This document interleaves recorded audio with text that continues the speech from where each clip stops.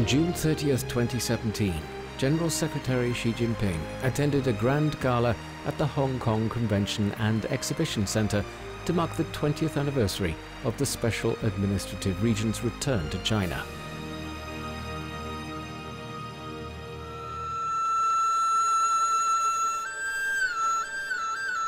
As the grand event proceeded, a sequence of episodes from the territory's history was shown on the auditorium's big screen.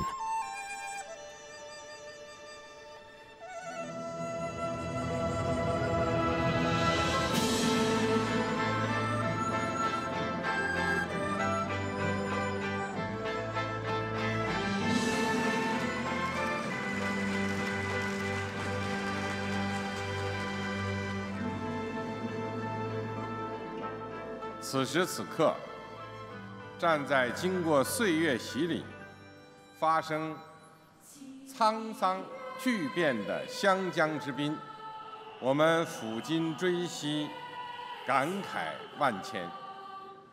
香港的命运从来同祖国紧密相连。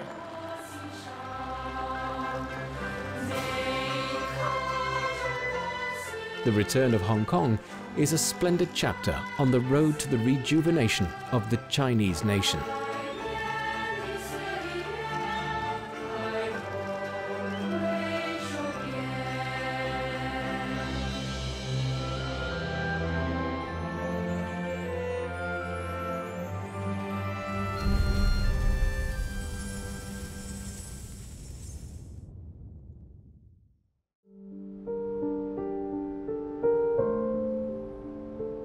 Shenzhen River is the boundary between Shenzhen and Hong Kong.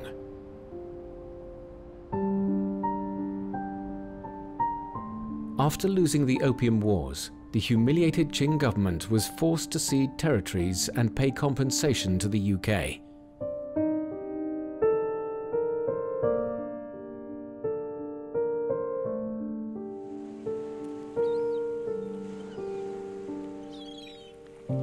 It was then that Hong Kong became separated from its motherland, with merely a river in between.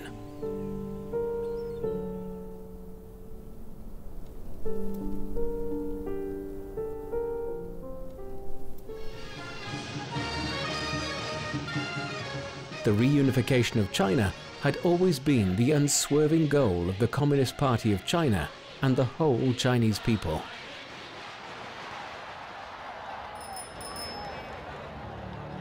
On the issues of the foreign colonies of Hong Kong and Macau, the CPC Central Committee adopted a plan for the long-term and use-fully policy for the best interests of China. While abiding by the status quo, the Chinese mainland never ignored Hong Kong and the needs of its people. In 1963, Hong Kong suffered from an acute water shortage. Reserves dropped to a level where they would be completely used up in 40 days. The CPC Central Committee immediately decided to divert water from Guangdong's Dongjiang River to save its fellow countrymen in Hong Kong.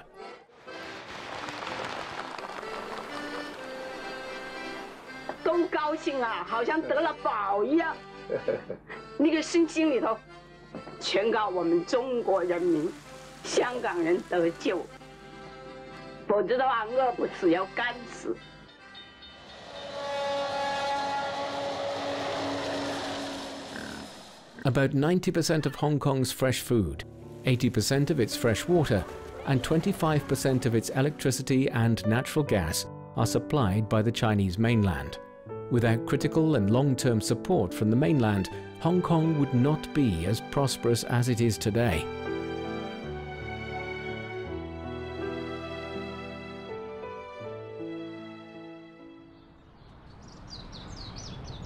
In 1974, when Mao Zedong was discussing the Hong Kong issue with visiting British Prime Minister Edward Heath, he pointed to Deng Xiaoping and other top CPC leaders and said it was going to be the next administration's job to solve the Hong Kong problem.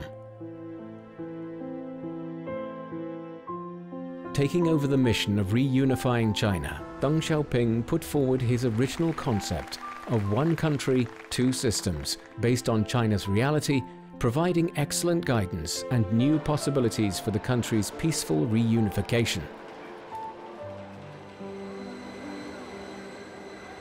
On September 22, 1982, Margaret Thatcher visited China to negotiate the future of Hong Kong.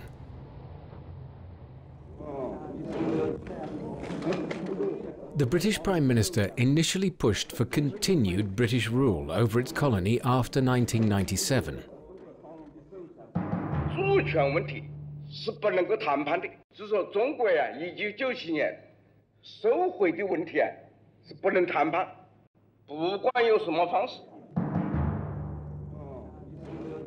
As a reply to Margaret Thatcher's argument that continuing British administration of Hong Kong was necessary for the stability and prosperity of the territory, Deng Xiaoping said, 要不排除啊，这个时候发生意外的事件，香港啊发生动乱，如果我们根本谈不拢，中国将考虑接受香港的时间和方式。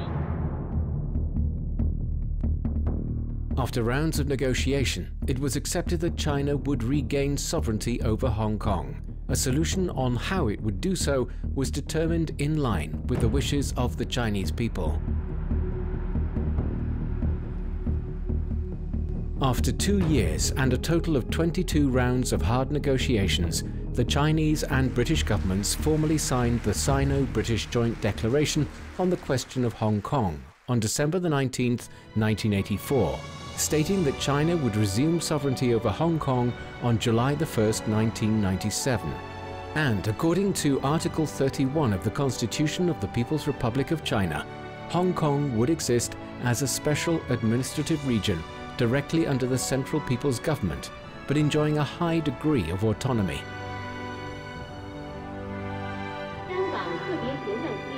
In April 1990, the third session of the 7th National People's Congress deliberated and adopted the basic law of the Hong Kong Special Administrative Region of the People's Republic of China, laying the legal foundation for the administration of the SAR. But after the Soviet Union fell apart and communist rule ended in Eastern Europe in the late 1980s and early 1990s, the British government misjudged the situation. It began setting up a series of obstacles to the handover of Hong Kong in violation of the Joint Declaration.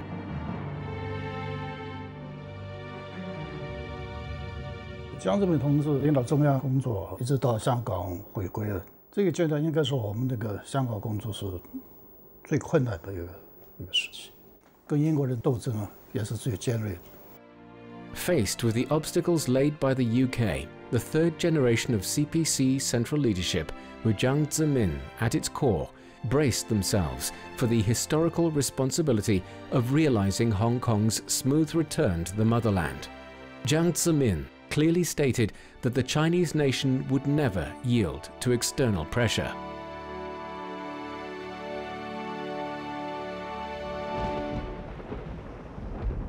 In October 1989, the British administration in Hong Kong unilaterally announced the construction of a new airport without any prior consultations with China. With a budget of over 200 billion Hong Kong dollars, the project was to span beyond 1997, which meant heavy debts would fall on the future SAR government. China argued vigorously so that the well-being and interests of the people of Hong Kong after the handover would be guaranteed. Another problem then arose. In 1992, the newly appointed governor of Hong Kong, Chris Patten, announced a plan to change Hong Kong's hitherto executive-dominated political system, increasing the difficulty of governing the territory after its return to China. And because of the example of decency and success that it offers. 他这样做的目的是什么呢？表面上来讲，他要加速什么香港的民主进程。那香港呢，过去有什么民主啊？100多年呢，香港的这个立法局都是委任的，他推翻了，变成完全变相的直选。目的在于什么呢？目的在于在97年之后啊，通过立法局继续操纵香港的政局啊，这个提供便利。Patton's reform proposals were against the Joint Declaration and the principle of the Basic Law. They violated the previous agreement and understanding between China and the UK, and were therefore strongly opposed by China.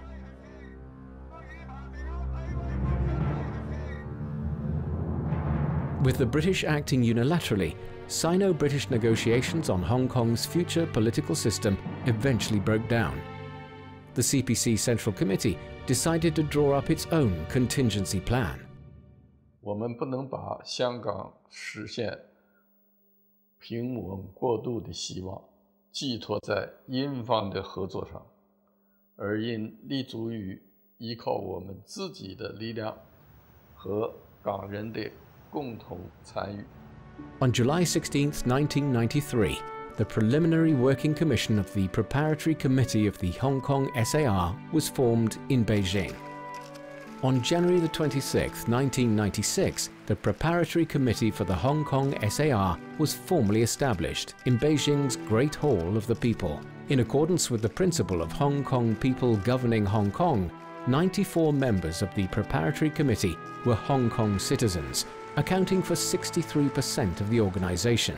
In November 1996, the Election Committee for the first government of the HK-SAR was formed. On December 11th, 1996, the Election Committee elected Tung Chee-hwa as the first chief executive of the Hong Kong Special Administrative Region. 本来我就选他，本来就对，那个很合适这个机位的，很合适。 Jiang Zemin met with Tung Chee-hwa in Zhongnanhai, Beijing.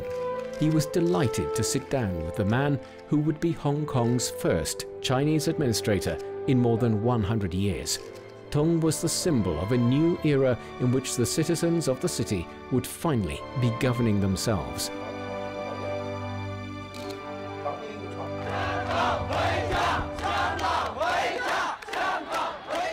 At about 5 p.m. on June 30th, 1997, the plane of the Chinese government delegation landed at Hong Kong's Kai Tak Airport. Jiang Zemin alighted. It was the first time a top Chinese leader had set foot in the territory in the 156 years since it was ceded to the UK.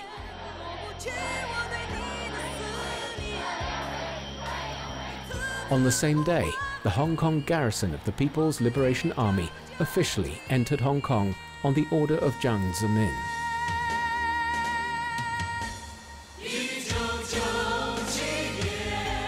我代表中国人民解放军驻香港部队接管军营，你们可以下岗，我们上岗，祝你们一路平安。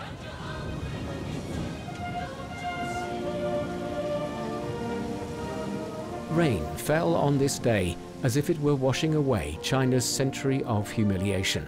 Hong Kong, the territory that was lost for 156 years, was home again. 開心啦！開心，回歸啊！我哋中國人啊嘛！唱迎接回歸，这是我心情太高，太激動了。不管冒雨，就是下鐵我也會唱。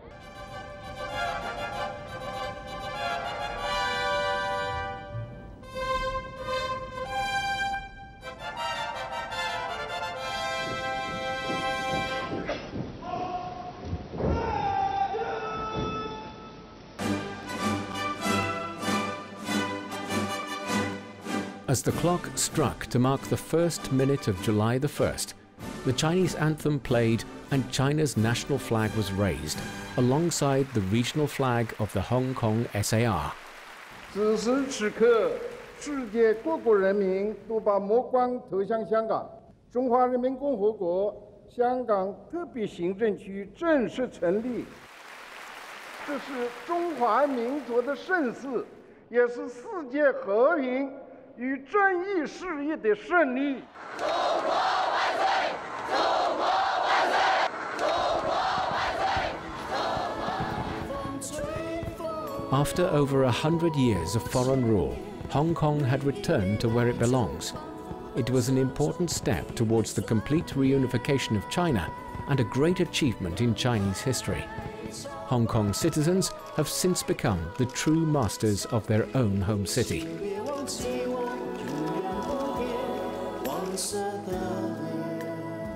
我深信不疑，香港的将来会更加美好。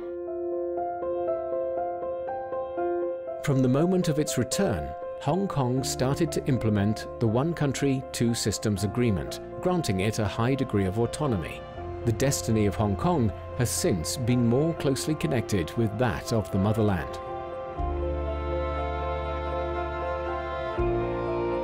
From the financial crisis that swept across Asia in 1998 to the global financial crisis of 2008, whenever Hong Kong has been in need, the central government of China has been prompt to give help. One after another, a raft of policies have been introduced to help Hong Kong overcome adversity and remain a stable and prosperous society.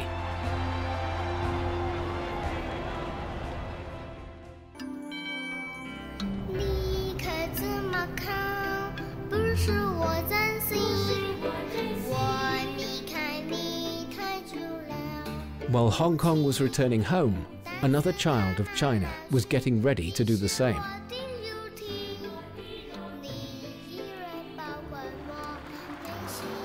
Macao was gradually occupied by Portugal from the mid-16th century. In June 1986, the Chinese and Portuguese governments began negotiations on the territory's future. On April 13, 1987, the joint statement on the question of Macao was formally signed, returning sovereignty over Macao to China on December 20, 1999.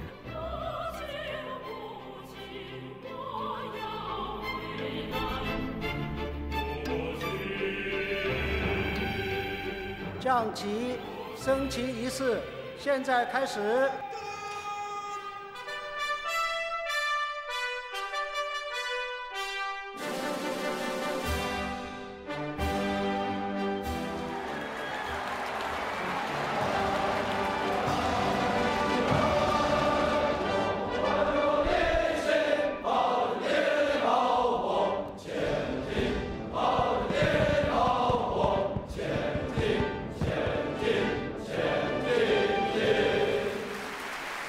今以月明风清，波平如镜，中葡两国政府在这里举行庄严的澳门政权交接仪式，宣告中国政府对澳门恢复行使主权。历史将永远记住这一举世关注的重要时刻。 The successful return of Macao was another milestone on the road to Chinese reunification.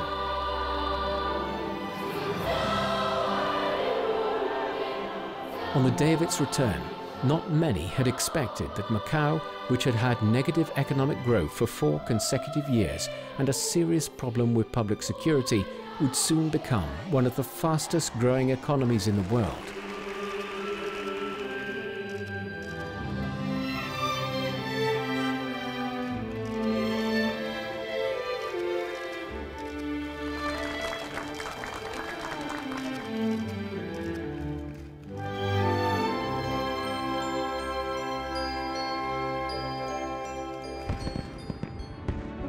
While celebrating the return of Macao, it was hard for the Chinese communists to not think of the last separated piece of the motherland across the Taiwan Straits.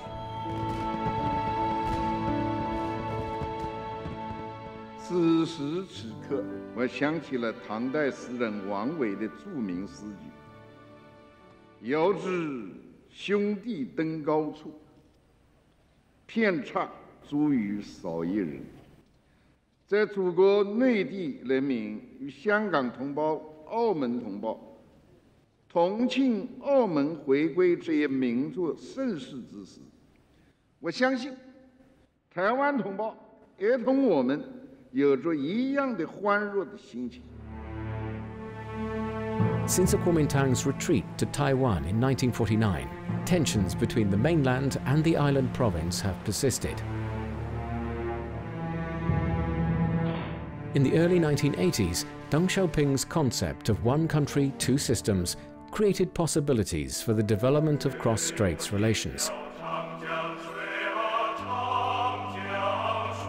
In 1987, in response to internal pressure, the Taiwan authorities lifted a ban on residents of the island province visiting relatives in the mainland.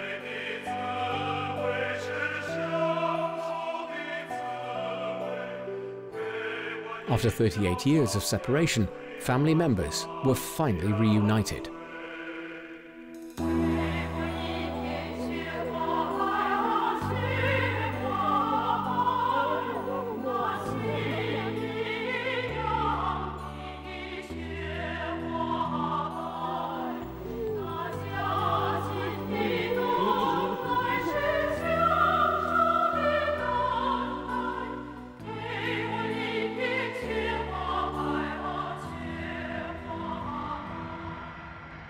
In 1990, the Taiwan authorities approved the establishment of the Straits Exchange Foundation. At the end of 1991, the mainland government established the Association for Relations Across the Taiwan Straits. In March 1992, the two cross-straits organizations entered negotiations and reached the 1992 consensus. This stated that both sides would uphold the One China principle and work together to seek national reunification. 所以今天我们可以说，就92共识的内容就是两段经过协商相互认可的文字，不是再去表述其他的。 On April the 27th, 1993, a landmark meeting between Wang Daohan, president of the Association of Relations Across the Taiwan Straits, and Ku Chunfu, president of the Straits Exchange Foundation, was held in Singapore. 坐下来谈，我们两岸之间的许多问题都是可以逐步解决的，我们都有个共同的目标，能走向统一。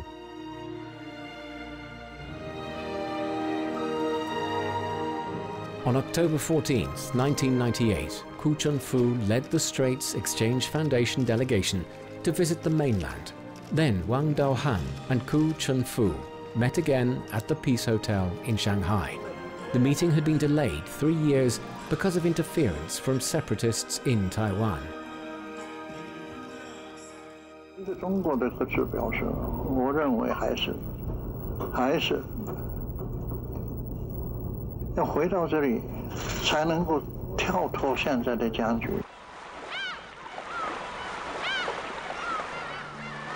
Though separated by mountains and rivers, we enjoy the same winds and rains. Taiwan is an inalienable part of China, and reunification is unstoppable.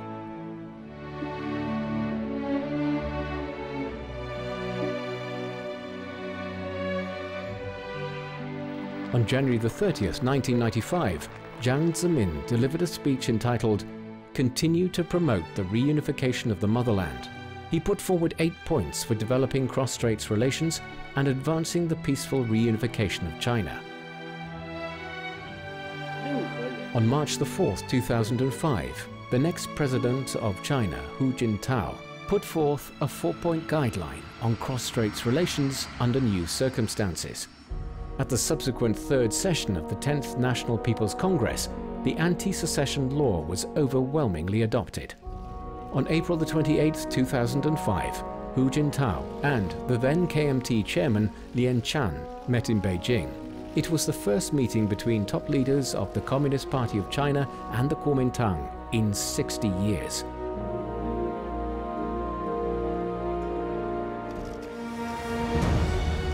On November the 7th, 2015, Xi Jinping and Ma Ying-jeou met in Singapore. It was the first time the paramount leaders of both sides had met since 1949, marking the beginning of direct dialogue and communication between the two sides.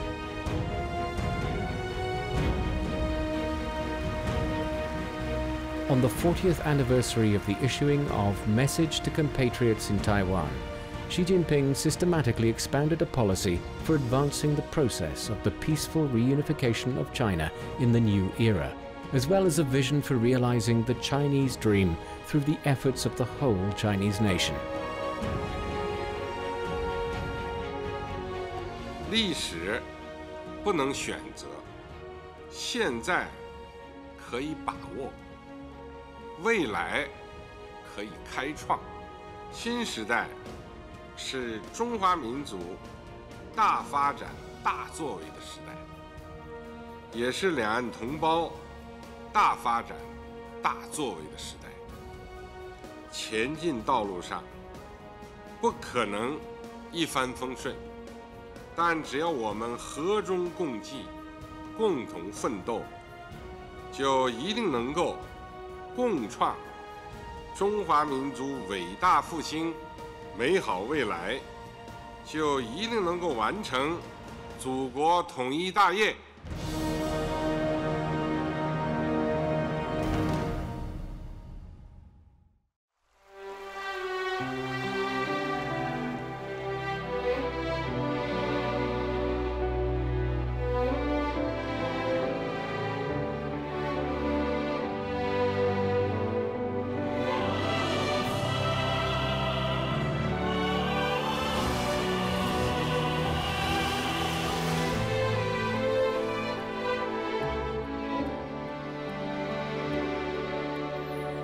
从长夜到日出，走过千山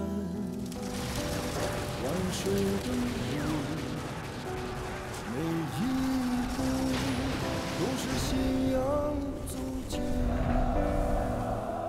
烙印下新中国版图。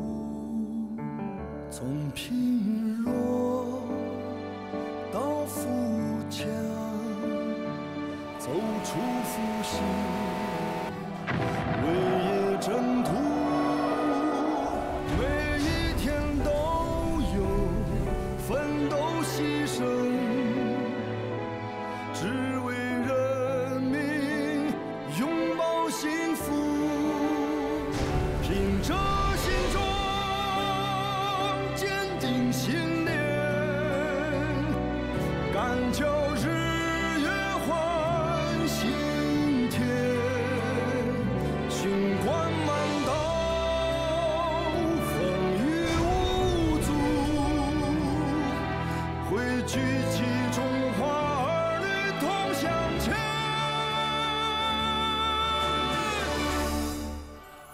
从贫弱到富强，走出复兴，为业征途。